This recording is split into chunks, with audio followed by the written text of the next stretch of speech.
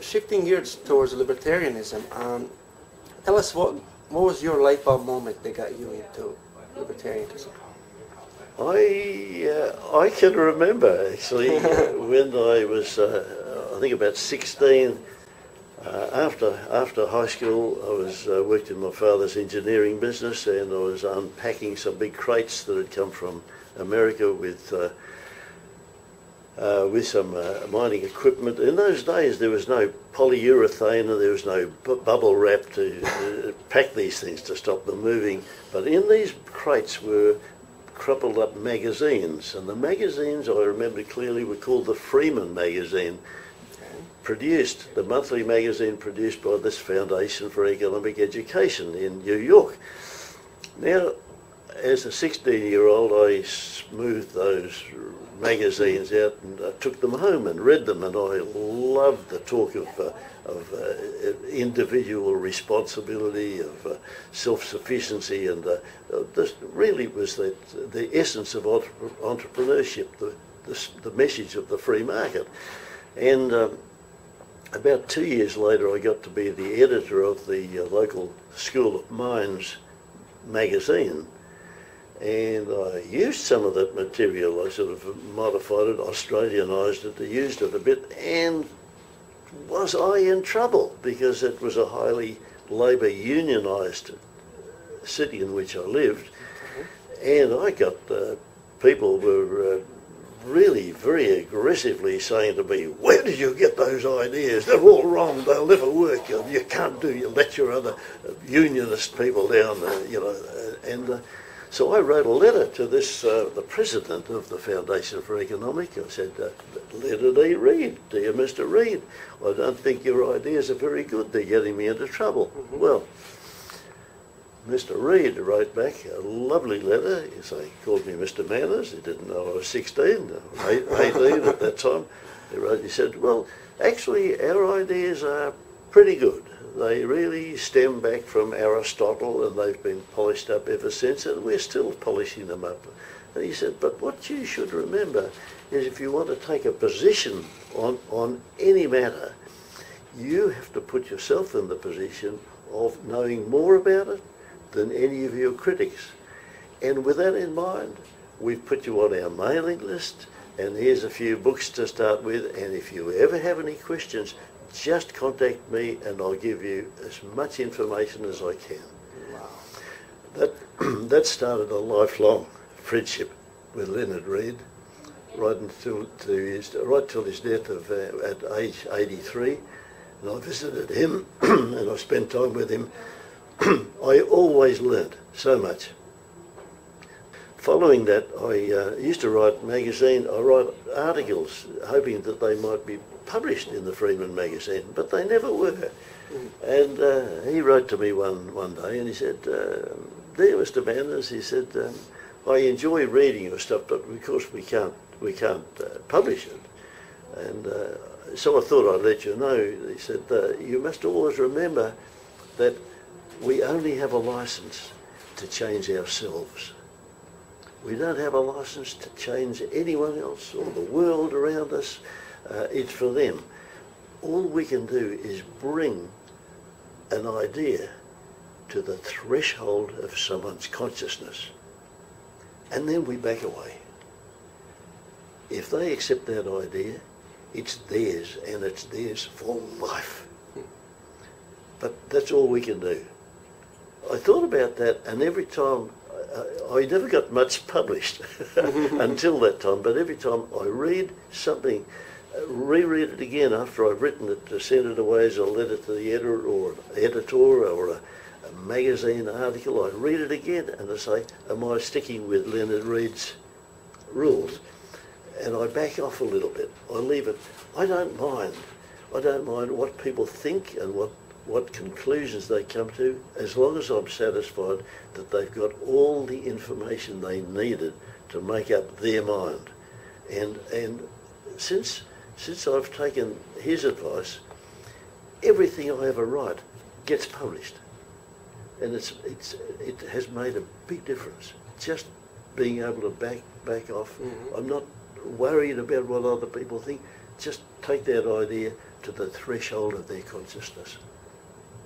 Your libertarian activism actually started with that, with those Freeman magazines and you writing in a local paper. That's actually where your activism sort of began. It was interesting. Out of that led me to meet a lot of very interesting people in the free market, the libertarian economic world out there.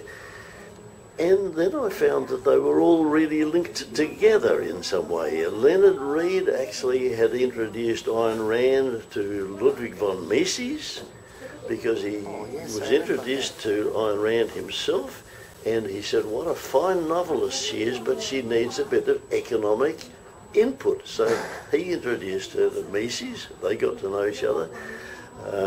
Who were the other people? The major players in this thing was John Hospers, who was the first libertarian presidential candidate to run in the USA. He's a professor of philosophy, and he actually wrote the textbook that I studied at the University of WA. He wrote the textbook, and then I got to know him personally, and then he tells me that he was part of this Ayn Rand private little group with Alan Greenspan. They called themselves, jokingly, they called themselves the Collective. And, that's right, yeah. And of course Mises was originally in a great influence on Hayek's life. Then I met Hayek through all this network, and you met all the Rothbard, of course. You meet all these people personally, and you realise an incredible bunch of people they are, but they all have the similar. Now, they never agree entirely with each other. That makes the libertarian movement so interesting. Everyone's got a better angle, but you put it all together, the message is consistent. You know, now what you just said about them not really agreeing with each other all the time kind of makes me feel better, because with all the people, libertarians that I know, we can never really agree on everything. We always kind of have hard feelings over like few little things that the other side does not agree. So that really makes me feel much better now. Yeah, so they have their own disagreements. That's interesting. It annoys me a little bit, because there's so many libertarians spin their wheels. They spend so much energy arguing points against each other. Yeah, and they're all like really unique individuals. They defend themselves. The enemy's out there for us all to see. Let's save our energy for defeating the enemy. The enemy is much better organised than we are. Well, socialists, of course. One of the libertarian ideas that you mentioned in the book, and which I find extremely important, is that, quote, no resource is more precious than freedom, end quote. It sort of reminds me of my own homeland, Western Balkans, the region of former Yugoslavia, where we have no freedom whatsoever, but we have plenty of natural resources. And so people always wonder, how come we cannot be prosperous? We have all these, natural resources. How come we can't make it? But then also here in Hong Kong, the only thing that people really have is abundance of freedom. They have almost no resources whatsoever. So I guess that really ties up to your saying that no resources is more precious than freedom. So it's absolutely we're here in Hong Kong right now, and as you move around Hong Kong, you can feel the energy in the people. You can feel it. They are all going about their business. They're going about their lives. So many countries, and Australia is becoming a little bit like this. When we gather together, we talk about what we're doing.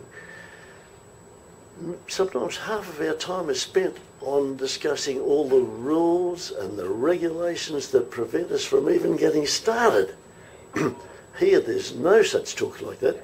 They just talk about how to get started, how they got successful, and how they're going to be more successful. And that's the secret, is to release that human energy, and that can only be done in a free society. Because, like people back home, they're always just, we have everything, but, we cannot succeed because all of these politicians are not doing their job right. But nobody questions the government. Everybody's like, we need to find the right people who will do all the things that government is supposed to do, which is all basically everything for the people.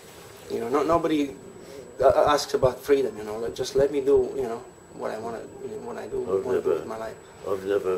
I've never waited for approvals. I've never waited for a government's. You step in and you do it. You work it all out later.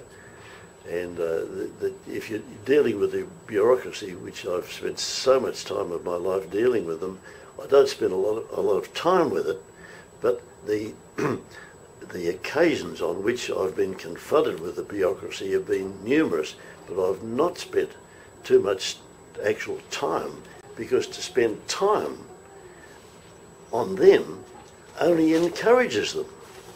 I think best you go around them, you find a way around this sort of thing, and then if they are confronting you with breaking rules and regulations, well, I don't mind breaking rules as long as there's no victim. That's the real measurement. But they always back off. If they're prosecuting you, whether it be the taxation department or the regulatory authorities, they always back off because they cannot afford you to win publicly. Because for you to win publicly will expose them for what they are. So you must look as though you're going to take it right to the wire, and then they back off. The risks to them are far more serious than the risks to you. So they back off. Wow, that really gives me so many ideas right now. I really wish, you know, I knew this sort of information before when I was trying to do my own business back in my home country. Their case is not sound. What are they trying to do? They're preventing you from what? Earning a living? Employing people? Creating wealth that can be shared amongst so many? They're accusing you of creating prosperity. How dare you create prosperity? Governments are only good at creating poverty. If you remind them of that, that's their specialty. Your specialty is creating prosperity. Who's going to win in the public arena if it really gets to the front page of the newspapers?